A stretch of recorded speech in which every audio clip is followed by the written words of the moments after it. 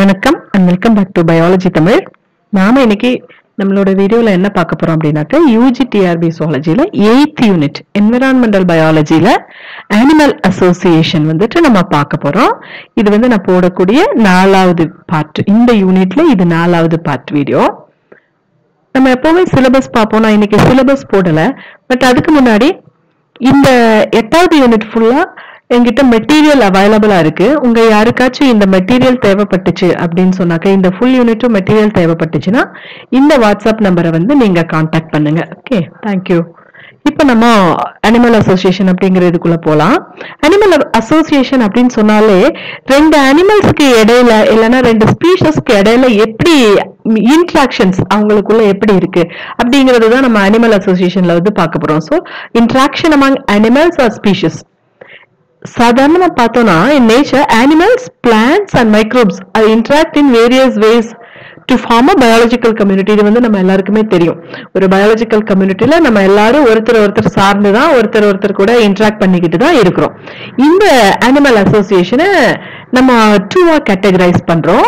ஒன்னு வந்து இன்ட்ராஸ்பெசிபிக் அசோசியேஷன் அப்படின்னா அந்த சேம் ஸ்பீஷிஸ் அவங்களுக்குள்ளேயே நடக்கக்கூடிய இன்ட்ராக்ஷன், அதுதான் member of the same species. இன்னொன்று வந்து இன்டர்ஸ்பெசிபிக் அசோசியேஷன். இங்க வந்து வேற வேற ஸ்பீஷிஸ்க்கு இடையில இருக்கக்கூடிய இன்ட்ராக்ஷன் அப்படின்னு சொல்லி ரெண்டா கேட்டகரைஸ் பண்ணிக்கிறோம். ஃபர்ஸ்ட் வந்து இன்டர்ஸ்பெசிபிக் இன்ட்ராக்ஷன் அப்படிங்கிறது R interaction between two different species of organism அப்படின்னு நம்ம பார்த்துட்டோம். They can be either beneficial R harmful to one are both partners. இப்போ வேற வேற ஸ்பீஷிஸ்க்கு இடையில இன்ட்ராக்ஷன்ஸ் நடக்கும்போது they can be either beneficial R harmful. ஒருவேளை அவங்களுக்கு நல்லதும் நடக்கும் தீமையும் நடக்கும். ரெண்டு பார்ட்னருக்கோ இல்ல ஒருத்தருக்கோ ஒரு அனிமலுக்கோ இல்ல ரெண்டு சைட்ல இருக்கிறவங்களுக்கும் நல்லதும் நடக்கலாம் கெட்டதும் நடக்கலாம். They arise from the interaction of populations of two different species. அது வந்து அவங்களுக்குள்ள இடையில இருக்கக்கூடிய அந்த இன்ட்ராக்ஷனை பொறுத்து தான் இந்த ஸ்பீஷிஸோட பாப்புலேஷன்ல எப்படி இன்ட்ராக்ஷன்ஸ் இருக்குது அப்படிங்கறத நம்ம டிசைட் பண்ணுவோம். ஸோ இதுல வந்து நம்ம நிறைய டைப்ஸ் இருக்குது. இட் மீன்ஸ் மியூச்சுவலிசம், காம்படிஷன், பாராசைட்டிசம், பிரிடேஷன், கமென்சாலிசம், அமென்சாலிசம் அப்படி நம்ம 6 டைப்ஸ் இங்க கொடுத்துருக்கோம். அதை வந்து நம்ம பார்க்க போறோம். ஃபர்ஸ்ட் ஜென்ரலா ஒரு தடவை பார்க்கலாம். மியூச்சுவலிசம். மியூச்சுவல் அப்படின்னா என்ன? ஒருத்தருக்கு ஒருத்தர் இடையில பரிமாறிக்கிறாங்க. அப்போ ரெண்டு பேரும் ஸ்மூத்தா நான் ஒரு பொருளை கொடுப்பேன் நீ ஒரு பொருளை கொடு அப்படின்னு சொல்லி நம்ம மியூச்சுவலா ஒரு மியூச்சுவல் அண்டர்ஸ்டாண்டிங்ல எடுத்து போல அந்த மாதிரி இங்க போத் ஸ்பீஷிஸ் ஆர் பெனிஃபிட்டட். அப்ப ரெண்டு பேருக்கும் இங்க நல்லதுதான் நடக்கும். அப்போ நல்லது நடக்குது பெனிஃபிஷியல் அப்படின்னா அதை வந்து நம்ம பிளஸ் சிம்பல்ல வந்து மென்ஷன் பண்ணிப்போம். அதே இது காம்படிஷன். காம்படிஷன்னா என்ன? போட்டி போடுறாங்க. ரெண்டு பேர் போட்டி போட்டாங்கன்னா ஒருத்தர் தான் ஜெயிப்பாங்க ஒருத்தர் தோத்து போவாங்க. அப்போ ஒருத்தருக்கு நல்லது நடக்கும் ஒருத்தருக்கு கெட்டது நடக்கலாம் இல்ல ரெண்டு பேருக்குமே அடிபடலாம். So both the species R harmed. ரெண்டு பேர் சண்டை போடும்போது ரெண்டு பேருக்கும் காயம் வருது.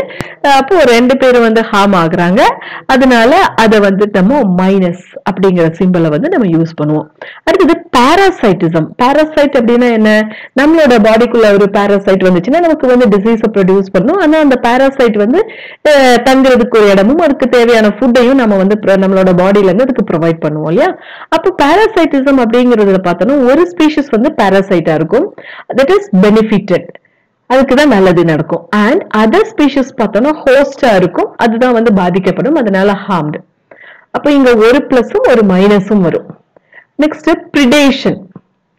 பிரிடேஷன் அப்படின்னா ஒரு ஸ்பீஷிஸ் வந்து பிரிடேட்டர் புடிச்சு சாப்பிட்றவங்களா இருப்பாங்க. அப்ப அவங்களுக்கு ஃபுட் கிடைக்கும், அவங்களுக்கு நல்லது நினைக்கும், so it is benefited. And other species ப்ரேயா இருக்கிறவங்க ஹார்ம்டு. அப்ப யாரு புடிச்சு கொண்டு சாப்பிட்டுறாங்களோ அவங்க வந்து அதுல அஃபெக்ட் ஆகுறாங்க.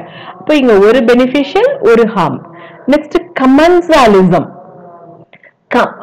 கமென்சாலிசம் அப்படின்னா ஒருத்தருக்கு பெனிஃபிட் கிடைக்கும் இன்னொருத்தருக்கு பெனிஃபிட்டும் இருக்காது, அதே சமயம் அவங்க அஃபெக்டும் ஆக மாட்டாங்க, எதுவுமே நடக்காது. அதுதான் கமென்சாலிசம். எதுவுமே நடக்கலன்னா அதை நம்ம ஜீரோங்கிற சிம்பல்ல வந்து மென்ஷன் பண்ணுவோம். So one species is benefited and the other is neither benefited nor harmed. ஒருவேளை பெனிஃபிட்டும் ஆகலாம் ஹார்ம் ஆகலாம், எதுவுமே நடக்காது. அது வந்து நம்ம கமென்சாலிசம் சொல்றோம். And next அமென்சாலிசம். இங்க பார்த்தோம்னு சொன்னாக்க ஒரு ஸ்பீஷிஸ் இஸ் harmed, ஒரு ஸ்பீஷிஸ் வந்து harmed and the other is unaffected or the ecological interaction in which an individual species harms another without obtaining benefit, எந்த பெனிஃபிட்டும் இல்லாம இன்னொரு ஸ்பீஷஸ் வந்து அந்த ஒரு ஈகாலஜிக்குள்ள ஒரு ஸ்பீஷஸ் இன்னொரு ஸ்பீஷஸோட இன்டராக்ட் பண்ணிக்குது, ஆனா அஃபெக்ட் பண்றது கிடையாது, ஆனா ஒண்ணுதான் வந்து அஃபெக்ட் ஆகுது. இது வந்துட்டு அமென்சாலிசம் அப்படின்னு நம்ம கேட்டகரைஸ் பண்ணிருக்கோம். அடுத்தது பார்த்தோம்னு சொன்னாக்க இந்த ஸ்பீஷஸோட சிம்பிள்ஸ் நான் கொடுத்திருந்தேன் இல்லையா, மியூச்சுவலிசம்னா பிளஸ் ரெண்டுமே பெனிஃபிட் ஆகுறாங்க, புரோட்டோ கோஆபரேஷன் அப்படின்னா ரெண்டுமே பிளஸ்ன்னு சொல்றோம், காம்படிஷன்னா ரெண்டுமே மைனஸ், பிரிடேஷன்ல பார்த்தோம்னா ஒரு பெனிஃபிட் ஒரு ஹார்ம், பாராசைட்டிசத்திலையும் ஒரு பெனிஃபிட் ஒரு ஹார்ம். கமென்சாலிசம் அண்ட் நம்ம அமென்சாலிசத்துல பார்த்தோம்னா ஒரு இதுக்கு பெனிஃபிட்டாவா ஆர் நார் ஹார்ம்ஃபுல், ஒருத்தர் வந்து பெனிஃபிட் ஆகுறாங்க கமென்சாலிசத்துல, அமென்சாலிசத்துல ஒருத்தர் வந்து அஃபெக்ட் ஆகுறாங்க. கேனபாலிசம் அப்படிங்கிறதுல ஒரு பிளஸும் ஒரு மைனஸும் வரும். ஓகே, இதுதான் வந்து இந்த டேபிள்குள்ள வந்து நம்ம பாக்குறோம். அடுத்தது பார்த்தோம்னு சொன்னாக்க டைப்ஸ் ஆஃப் இன்டராக்ஷன்ஸ், எப்படி எல்லாம் இந்த இன்டராக்ஷன் நடக்குது அப்படிங்கறத நம்ம சப் டிவிஷன் பண்ணிருக்கோம், 4 கேட்டகரைஸ் பண்ணிருக்கோம். ஃபர்ஸ்ட் பார்த்தோம்னா நியூட்ரலிசம். நியூட்ரல்னா என்ன, ரெண்டுக்கும் இல்லாம ஒரு நியூட்ரல் கண்டிஷன்ல இருக்கும், சோ நோ சிக்னிபிகன்ட் எஃபெக்ட், அதுதான் வந்துட்டு நம்ம நியூட்ரலிசம் அப்படின்னு சொல்றோம். அடுத்து நெகட்டிவ் இன்டராக்ஷன், ரெண்டுமே மைனஸா இருந்தா அதுதான் நம்ம நெகட்டிவ் இன்டராக்ஷன் சொல்றோம். அதாவது காம்படிஷன் பார்த்தோம்னா டைரக்ட் இன்டர்ஃபரன்ஸ் டைப்பும் இருக்குது, காம்படிஷன்ல ரிசோர்ஸ் யூஸ் டைப்பும் இருக்குது. அதே மாதிரி அமென்சாலிசம் கூட இதுக்குள்ளதான் வருது நெகட்டிவ் இன்டராக்ஷன்ல. இது பாசிட்டிவ் இன்டராக்ஷன்ல பார்த்தோம்னு சொன்னாக்க ரெண்டுமே பிளஸ் வரும் இல்லையா, அதை வந்து நம்ம மியூச்சுவலிசம்னு பார்த்தோம், அதுக்கு இன்னொரு பேர் தான் சிம்பயாசிஸ். அண்ட் தென் கமென்சாலிசத்துலயும் பிளஸ் இருக்கு, புரோட்டோ கோஆபரேஷன் மியூச்சுவலிசம் இல்லைன்னா சிம்பயாசிஸ், இதையும் நம்ம பாசிட்டிவ் இன்டராக்ஷன் தான் சொல்றோம், பிளஸ் தான் வரும். ஃபோர்த் ஒன் பார்த்தோம்னா both positive and negative interaction வந்து பார்த்தோம்னா பாராசைட்டிசம் அண்ட் பிரிடேஷன், இது ரெண்டுலயும் பிளஸும் இருக்கும் மைனஸும் இருக்கும். இப்படி நம்ம இந்த இன்டராக்ஷன்ஸை வந்து கேட்டகரைஸ் பண்ணிக்கிட்டோம். இப்போ ஒன்னொன்னா பார்க்கலாம். இதுல எல்லா டைப்பும் ஒரே வீடியோல போட முடியாது, இதுல பாதி வந்து இந்த வீடியோலயும் பாதி வந்து அடுத்த வீடியோலயும் வந்துட்டு இருக்கும். ஃபர்ஸ்ட் வந்து நம்ம பாசிட்டிவ் இன்டராக்ஷன் பார்க்க போறோம், அதாவது சிம்பயாசிஸ் இல்லைன்னா மியூச்சுவலிசமா பார்க்க போறோம். மியூச்சுவல் அப்படின்னா என்ன, ரெண்டு பார்ட்னர்ஸும் வந்து பெனிஃபிட் ஆவாங்க, ரெண்டு ஸ்பீஷஸும் பெனிஃபிட் ஆகுறது தான் பிளஸ் பிளஸ் அப்படின்னு சொல்றோம். அதாவது it is an interaction between two living organisms where both are equally benefited, no one is harmed. இங்க ரெண்டு ஸ்பீஷஸும் ஈக்குவலா பெனிஃபிட் ஆகுறாங்க, அங்க யாருமே வந்து ஹார்ம்ஃபுல் பாதிக்கப்படுறது கிடையாது. மியூச்சுவலிசம் வித் கண்டினியூஸ் கான்டாக்ட் அப்படின்னா அதை வந்துட்டு நம்ம பெர்மனன்ட் கான்டாக்ட் அப்படின்னு சொல்லுவோம், இல்லைன்னா ஆப்ளிகேட்டரி ஆர் கம்பல்சரி, ரெண்டு பேருக்கு இடையில கண்டிப்பா அந்த கான்டாக்ட் வந்து பெர்மனண்டா இருந்துகிட்டே இருக்கும்.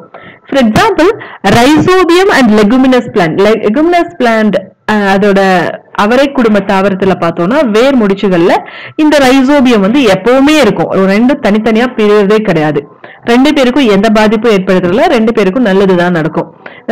லெகுமினஸ் பிளான்ட்டுக்கு தேவையான நைட்ரஜன் கிடைக்குது, இந்த ரைசோபியம் அட்மாஸ்பியர்ல இருக்கக்கூடிய நைட்ரஜனை வந்து பிக்ஸ் பண்ணி லெகுமினஸ் பிளான்ட்டுக்கு கொடுக்குது. அட் த சேம் டைம் இந்த ரைசோபியம் வந்து இந்த லெகுமினஸ் பிளான்ட்ல வந்து லிவ் பண்ணுது. இப்படி ரெண்டு பேருக்குமே பெனிஃபிட் கிடைக்குது. நெக்ஸ்ட் எக்ஸாம்பிள் பார்த்தோம்னா the relationship between algae and fungi in lichens. lichensல வந்து algae and fungi ரெண்டு பேரும் ஒன்னாவே இருப்பாங்க. அதே மாதிரி மைக்கோரைசா அப்படிங்கிற ஃபங்கஸும் ஆஞ்சியோஸ்பெர்மிக் ரூட்டும் ஒன்னாவே இருப்பாங்க. அதே மாதிரி ஜூ குளோரல்லா இன் ஹைட்ரா மேல ஜூ குளோரல்லாவே இருந்துட்டே இருப்பாங்க. டெர்மைட்ஸ் அண்ட் ட்ரைகோனிம்பா செல்லுலோஸ் டைஜஷனுக்கு இருக்கக்கூடிய இந்த இது ரெண்டும் ஒன்னாவே இருப்பாங்க. அதே மாதிரி சி அனிமோன் ஆடம்சியான்னு சொல்லக்கூடிய அதோட nick name ஆடம்சியா. So C anemone found on shells of hermit graph. Hermit கிராபுக்கு மேல அது மேலேயே இந்த சி அனிமோன் வந்துட்டு இருக்குது. ஓகே, அப்போ இது வந்து மியூச்சுவலிசத்திலையும் இந்த எக்ஸாம்பிள் நம்ம பார்ப்போம், கமென்சாலிசத்திலையும் பார்ப்போம். பட் மியூச்சுவலிசம் தான் இதுக்கு ஃபர்ஸ்ட் நம்ம யோசிக்கணும், ஏன்னா இவங்க ரெண்டு பேரும் யாருக்கும் யாரும் எந்த ஹார்ம்ஃபுல்லும் பண்ணிக்கிறது இல்லை. ஓகே, இதுதான் வந்துட்டு மியூச்சுவலிசம். இன்னொரு மியூச்சுவலிசத்துல பார்த்தோம்னா வித்தவுட் கண்டினியூஸ் கான்டாக்டா இருந்துச்சுன்னா, முன்னாடி பார்த்தது பெர்மனண்டா கண்டினியூஸ் கான்டாக்ட்லயே இருப்பாங்க, இது பார்த்தோம்னு சொன்னாக்க வித்தவுட் கண்டினியூஸ் கான்டாக்டா இருப்பாங்க. இது வந்து ஆப்ஷனல் இல்லைன்னா டெம்பரரி கான்டாக்டா தான் இருப்பாங்க. இதுக்கு எக்ஸாம்பிள் பார்த்தோம் அப்படின்னு சொன்னாக்க பேர்ட்ஸ் அண்ட் கிராசிங் அனிமல். அந்த புல்லு சாப்பிட்டு இருக்கக்கூடிய அனிமலுக்கு மேல பேர்ட்ஸ் உட்கார்ந்து அது மேல இருக்க இன்செக்ட்ஸ் எல்லாம் பிடிச்சு சாப்பிட்டுட்டு இருப்போம் இல்லையா, அதனால எந்த பெனிஃபிட்டும் பேர்டுக்கு பெனிஃபிட் கிடைக்கும். பட் சேம் டைம் எந்த ஹார்ம்ஃபுல்லும் ப்ரொடியூஸ் பண்றது இல்ல. அதே மாதிரி crocodile bird and crocodileோட மவுத்ல இருக்கக்கூடிய அந்த ஃபுட் எல்லாம் ஃபுட் பார்ட்டிகல்ஸ் எல்லாம் சாப்பிடும். அட் சேம் டைம் crocodileக்கு டீத் எல்லாம் வந்து க்ளீன் ஆகிக்கும். ஃபிளார்ஸ் அண்ட் ஹனிபி, ஃபிளார்ஸுக்கு வந்து ஆர்டிஃபிஷியல் ஃபர்டிலைசேஷன் நடக்கும், at the same time ஹனிபிக்கு food கிடைச்சிக்கும். இந்த மாதிரி ரெண்டு பேருக்கும் பெனிஃபிட் கிடைக்கிறது. கண்டினியூஸா இவங்க ஒன்னாவே கான்டாக்ட்ல இருக்க மாட்டாங்க. இப்படி மியூச்சுவலிசத்துல நம்ம 2 டைப்ஸ் பார்த்தோம். நெக்ஸ்ட் என்ன பார்க்கிறோம் அப்படின்னாக்க கமென்சாலிசம். கமென்சாலிசம் அப்படின்னாக்க அங்க வந்துட்டு ஒரு பிளஸும் ஒரு ஜீரோவும் இருக்கு. கமென்சாலிசம் அப்படின்னா ஒரு ஸ்பீஷஸ்க்கு பெனிஃபிட் கிடைக்குது, அதுதான் பிளஸ். இன்னொன்னு பார்த்தோம்னா நோ பெனிஃபிட் ஆர் ஹார்ம், இங்க எதுவுமே நடக்காது, பெனிஃபிட்டும் இல்ல ஹார்ம்ஃபுல்லும் இல்ல. So this is the interaction in which one species benefits and the other is neither benefited nor harmed. ஒரு ஸ்பீஷஸ்க்கு பெனிஃபிட் இருக்கும், இன்னொருத்தருக்கு பெனிஃபிட் இல்லனா ஹார்ம் எதுவுமே நடக்காது. So the phenomena where one organism being benefited without affecting other, ஒருத்தருக்கு benefit கிடைக்குது, நல்லது நடக்குது, இன்னொருத்தருக்கு எந்த பாதிப்பும் பண்ணாமையே ஒருத்தருக்கு பெனிஃபிட் கிடைக்குது. For example, many of the bacteria living in the human large intestine feeding on undigested food without harming the host are called commensal. நம்மளோட ஸ்டொமக்குள்ள பார்த்தோம் சொன்னாக்க நிறைய நல்லது செய்யக்கூடிய பாக்டீரியாஸ் இருக்கு. அது நம்மளோட ஸ்டொமக்ல இருந்து அன்டைஜஸ்டட் ஃபுட் எல்லாம் வந்து சாப்பிடுது, ஆனா நமக்கு எந்த டிசீஸையும் ப்ரொடியூஸ் பண்றது கிடையாது. இது வந்து இதுக்கு ஒரு எக்ஸாம்பிள். இப்போ ஒரு ஸ்பீஷஸ் பெனிஃபிட்டட், இன்னொரு ஸ்பீஷஸ் பார்த்தோம் சொன்னாக்க பெனிஃபிட்டும் கிடையாது ஹார்ம்ஃபுல்லும் கிடையாது. இது வந்து commensalism. So there are 2 types of commensalism. Commensalismல பார்த்தோம்னா 2 types இருக்கு. ஒன்னு வந்து ectocommensalism, இன்னொன்னு வந்து endocommensalism. அப்படியே 2 டைப்ஸா வந்து நம்ம கேட்டகரைஸ் பண்ணிக்கிறோம். ectocommensalism அப்படின்னு சொல்லி பார்த்தோம்னா here the commensalism lives on the body of other partner which may be called host. ecto அப்படினாலே இன்னொரு ஹோஸ்டுக்கு மேல உட்கார்ந்துட்டு இருக்கு. lives on the body of other partner, இன்னொரு ஸ்பீஷஸ்க்கு மேல இருக்கும், on the body. So which may be called host, அது வந்து நம்ம host அப்படின்னு சொல்லுவோம். endocommensalism, endo அப்படின்னு சொன்னாலே உள்ளன்னு meaning. So here the commensalism lives within the body of the host, இங்க ஹோஸ்டோட பாடிக்கு உள்ள இருக்கும், அதுதான் நம்ம endocommensalism அப்படின்னு சொல்றோம். இதோட எக்ஸாம்பிள்ஸ் பார்க்க போறோம். ஃபர்ஸ்ட் எக்ஸாம்பிள் பார்த்தோம்னா E. coli, இது வந்து endocommensalism. இது நம்மளோட இன்டெஸ்டைனுக்குள்ள இருக்கக்கூடிய ஒரு பாக்டீரியா, நம்ம எல்லாருக்குமே தெரியும். அடுத்து எபிஃபைட்ஸ், இது வந்து ஒரு எக்டோகமென்சாலிசம். இது வந்து வேண்டா அப்படிங்கிற டிஷ்யூ பிளான்ட்டுக்கு மேல வெலாமன் சொல்லக்கூடிய டிஷ்யூ வந்துட்டு இருக்கும். And then Basicladia, இது வந்து ஒரு கிரீன் ஆல்கே. இது வந்து it lives in the tissue of freshwater turtle. ஃப்ரெஷ்வாட்டரோட டர்ட்டிலுக்கு மேல இருக்கும், அதனால இது வந்து ஒரு எண்டோகமென்சாலிசம். And then suckerfish, அது வந்து எக்கனல்ஸ் அப்படின்னு சொல்றோம். இந்த எக்கனல்ஸ் வந்து இந்த ஷார்க்குக்கு மேல இந்த சக்கர் ஃபிஷ் வந்துட்டு இருக்கும். அண்ட் டார்சல் சக்கர் மாடிஃபைட் டார்சல் ஃபின் இருக்கும். அண்ட் தென் ஃபியராசஃபர் அப்படின்னு சொல்லக்கூடிய ஃபிஷ் வந்து சீ குக்கும்பர் மேல வந்துட்டு இருக்கும்.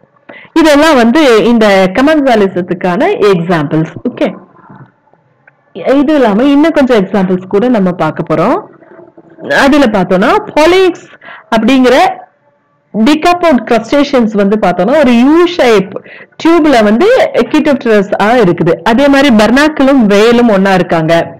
அதே மாதிரி பைலட் ஃபிஷும் ஷார்க்கும் ஒன்னா இருக்காங்க. இங்க பார்த்தோம்னா நோ சக்கர் but follows back to shark. ஷார்க்குக்கு பின்னாடியே போகும்போது அந்த ஷார்க் போறதுல நிறைய ஸ்மால் ஃபிஷஸ் எல்லாம் வந்து அதுக்கு கிடைச்சிக்கும். ஏன்னா பைலட் ஃபிஷ் பார்த்தோம்னா it's a carnivorous fish. Pilot fish வந்து usually gather around shark race and sea turtle, அதுக்கு பின்னாடியே தான் இருக்கும் ஃபுட்டுக்காக. அதே மாதிரி பினோதஸ் மேக்குலேட்ஸ் அப்படின்னு சொல்லக்கூடிய பீ கிராப் வந்துட்டு ஃப்ரெஷ் வாட்டர் மசில்ல வந்துட்டு இருக்கு. இதெல்லாம் வந்துட்டு நம்ம கமென்சாலிசத்துக்கு எக்ஸாம்பிளா பார்க்கிறோம். அடுத்ததான் நம்ம பார்க்க போறது நெகட்டிவ் இன்டராக்ஷன். நெகட்டிவ் இன்டராக்ஷன் அப்படின்னா ரெண்டு பேத்துக்கு இடையில ரெண்டு பேருமே ஹார்ம்ஃபுல் பாதிக்கப்படுவாங்க, தீமை அடைவாங்க. அதனாலதான் நம்ம மைனஸ் மைனஸ் அப்படின்னு கொடுத்திருக்கோம் காம்படிஷன்ல. So இன்டர்ஸ்பெசிபிக் competition is a potent force in organic evolution. இந்த மாதிரி ரெண்டு பேருக்கு இடையில நடக்கக்கூடிய சண்டைனாலதான் ஒருத்தர் அழிஞ்சு போய் இன்னொருத்தர் வந்து அந்த இதுல இருந்து மேம்படணும் அப்படிங்கிறதுக்காக ஒரு நியூ ஸ்பீஷஸா ஃபார்ம் ஆகுவாங்க. ஸோ இப்படிதான் வந்து ஆர்கானிக் எவல்யூஷன்ல வந்து சொல்றாங்க, யார் வலிமையா இருக்காங்களோ அவங்கதான் நெக்ஸ்ட் ஜெனரேஷனுக்கு போவாங்க அப்படின்னு சொல்லி. ஸோ அந்த ஆர்கானிக் எவல்யூஷன் வந்து இப்படிதான் வந்து ஃபார்ம் ஆகி இருக்குது.